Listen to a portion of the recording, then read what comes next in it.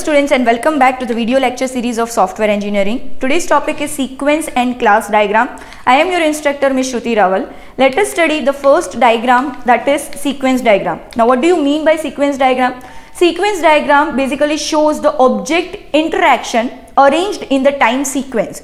So sequence diagram is similar to activity diagram. It shows the activities performed by the objects. So it shows the interaction between two objects, that are the activities performed by the objects, but against a time sequence. So the basic importance of sequence diagram or the name arrives from the time sequence it is following, right? It needs to follow a time sequence and a proper logical timing order. Now a sequence diagram is basically a two-dimensional chart, and this chart is read from topmost chart, that is top left to right bottom.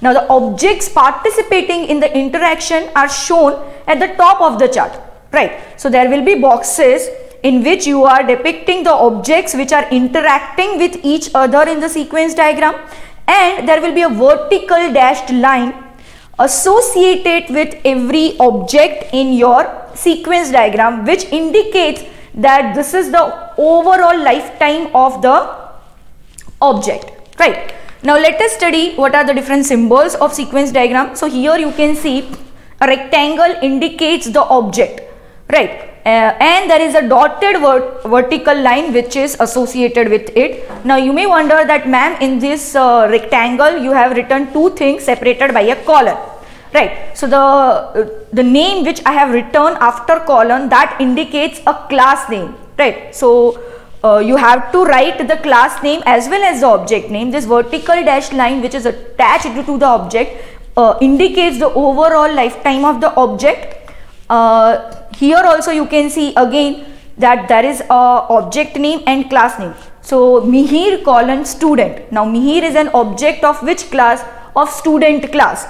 So I can write both of them, that is I have to write the object name colon class name, right? Similarly, if you don't know what is the object which is interacting, and if you are only aware about the class, you can write this anonymous object because only the class name is known. Object name is unknown, so you may altogether skip the object name. If you want, that is if you don't know what is the class and if you know only what is the object name, you can skip the colon part, right? So you can write the object name only and see the what is the sequence of object interaction. So this is the basic symbol of sequence diagram, but let us study different notations which are associated with sequence diagram and how to create a sequence diagram. So here you can see that I have an object and the class name. Again I have taken the example here as an object and student is the class name. You have a vertical dashed line, but here you can see that there is a rectangle vertical line, somewhat solid bar type of line which is associated with this object and lifeline. What it is basically the activation of the object. Now vertical dashed line indicates the lifetime of the object, but during the whole lifetime of the object, it is not possible your object is always interacting or is in an active state. If you want to depict that this is the time in which the object is activated actually and it starts the interaction, you have to show this bar, that is object activity starts over here, and whenever there is an activation lifetime, it will be this sort of solid bar, right? Vertical solid bar. Also, whenever you are completing this bar, it means the object is stopping its activity. It does not mean that your object lifetime is completed. The activation lifetime may be completed, and during the course of this vertical dashed line, you may again start the object activation and you may again stop the object activation, right? So when can you not start the object activation? When you have this symbol, that is when your object is expired or you explicitly destroy the object, right? So in between this you can start the activation of the object, you can stop the activation, again you can start the activation, stop the activation. So activation lifetime is shown by this solid bar, whereas the object's lifetime is shown by a vertical dash line. So I hope this notations are clear. The next thing that we are going to study is how are two objects interacting with each other. That is how is message passed between one object to another object. Message sequence in a sequence diagram. So here you can see I have taken two objects and from two classes. So that is Mihir from class student, and you have Autumn 06 from class course, right? So how is the interaction taken place?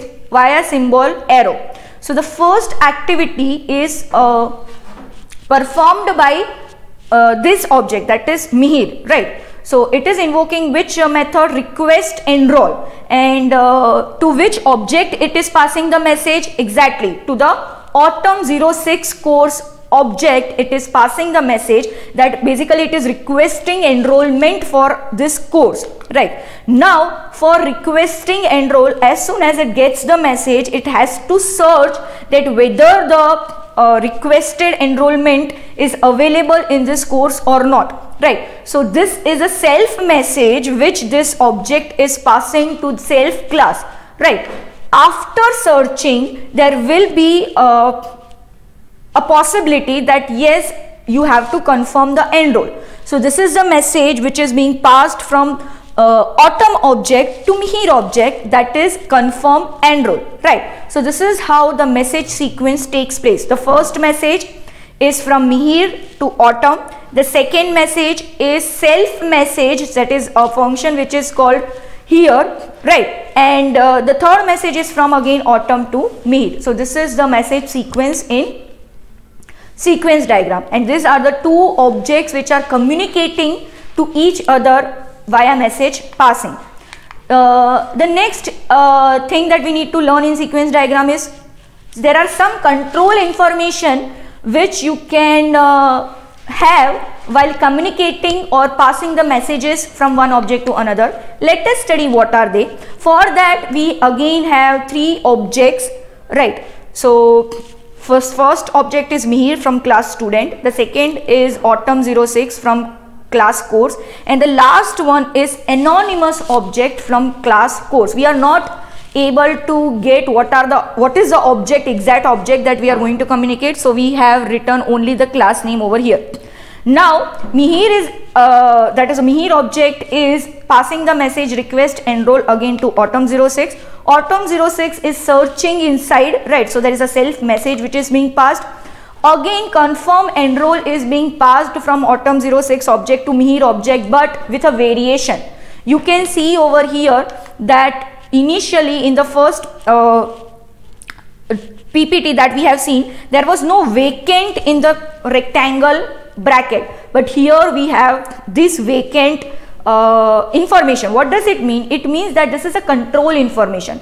When will this confirm enroll action or message take place? Only when there is a seat which is vacant in this particular course, right? So if it is not vacant, then this message will not at all pass from this object to another object. So when you have such conditions which you want to say, you can write it into the rectangles before the message itself, right? The next is again Mihir is passing some message to the Autumn 6 object, that is Mihir wants to get the course. So get course method is called, and getting the course involves course getting of iterating all the courses that are available, right? So there is an iteration mark. You can see that there is an iteration mark star which is associated with this method get course. So here you can see that send this message if condition is true. So that is also one of the control information, if condition. And here also there is a control information, send message to all the course object, right? So there is a loop which is being created, and for looping or iteration you use this star in the sequence diagram, right? So this was control information, and this was all about sequence diagram. Now let us study the next diagram, that is a class diagram. Now what does a class diagram identify? Class diagram identifies the majority of the domain classes for objects that are manipulated by the actors. It also identifies attributes and methods for the classes. Also it identifies how one class is interacting or related to another class, right? So basically it describes the structure of system classes, it describes the attributes or property related to a particular class, it describes the method or operations related to that class, and the relationship among the objects, or you can say classes, right? So this all are the things that are associated with class diagram. This is the basic symbol of a class. So you can see the class is divided into three portions. The first portion or the topmost portion is for writing the class name, the actual class name. For example, if you are writing teacher, right? If you have a class teacher, you can write teacher. The next portion or the middle portion is dedicated to the attributes or properties which are related to that class. For example, if you have a class teacher, what can be the property of teacher? Yes, teacher's name can be one of the properties. So name is a property or attribute related to this class. And the last portion or the bottommost portion is dedicated for the class methods. Right. So what are the different operations that will be performed by teacher class that you have to write inside this portion? For example, teacher has one method teach, right? So you can write this teach method. So this was the symbol of class diagram. Now let us see one of the example of class diagram. Here you can see that there are different classes which I have identified: country, practitioner, client, report, test and admin. So this is related to some medical sort of domain, right? So these are the classes identified for a medical sort of project in which you have different association between classes. Now what do you mean by associating class? Here you can see that there is a client class, right? And we know what is the structure of a client class. The first portion you have written client name. In the second portion or the middle portion you have written all the properties related to client, and in the third portion you have written all the operations which are performed by class client. So in the property you can see that what is the format of property. Plus, that is an access modifier that you have specified. So plus is for public, hash is for protected and minus is for private. You can use according to your preference whatever property access modifier you want to specify. For example, I have written plus for public, right? So client ID, that is the name of the attribute. Colon, after colon I have written what is the data type which is associated with this property. That is, for example, ID is of type or data type integer. Then I have written integer. Client name is of type string. So I have written data type string. So what is the basic format of writing a property? The first is you have to specify access modifier, that is it public, private or protected. After that immediately you have to write the property name.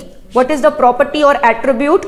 Name. After that you have to write colon, and after colon you have to write what is the data type of that corresponding attribute, right? So you have to list down all the attributes related to that particular class, and in the last portion you have method, and you can see the methodology in which we write the method also.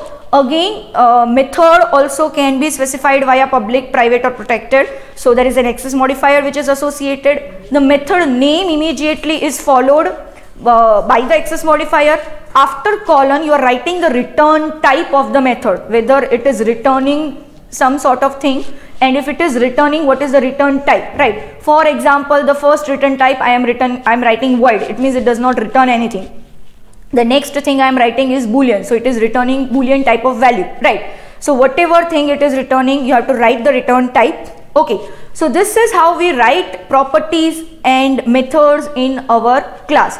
Now let us study how is this class associated with another class. So here you can see that I have a class country and I have a class client. So we know that client stays in a country.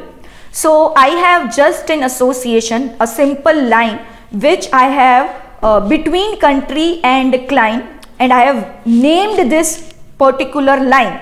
That is what is the relationship between client and country that I have to specify. So every class which are associated with each other has a plain line, but that line should be named, right? For example, client checks the report. So I have written checks.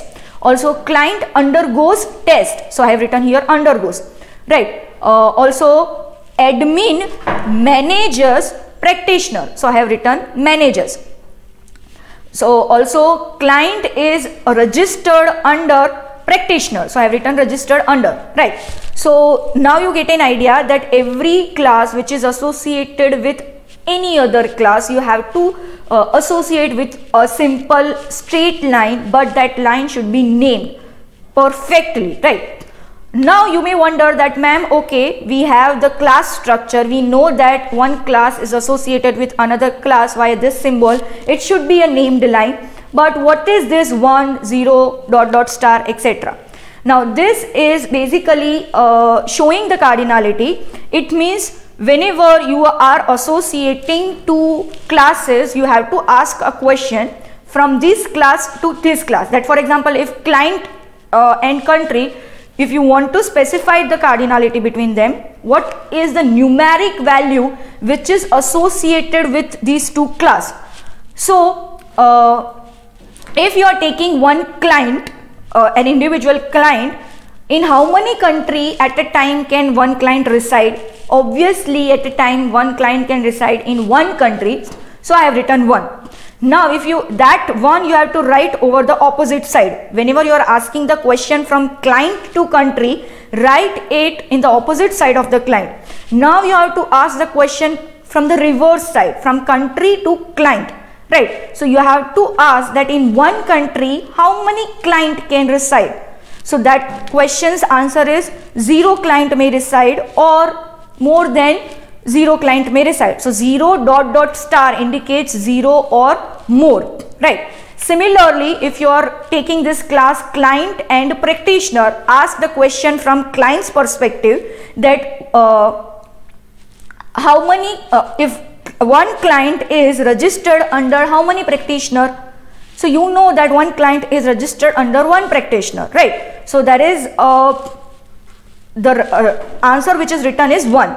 Whereas if you write in the reverse direction that one practitioner registers how many client, we know that one practitioner may register 0 client or he or she may register more than 0 client. So 0 to more, right. So this is how you define the relationship between the classes, that is association between the classes, cardinality between the classes, and this is how you can get the overall idea of system or domain classes and how they interact with each other via class diagram. Okay, so this was all about class diagram and this was all about today's lecture. Thank you.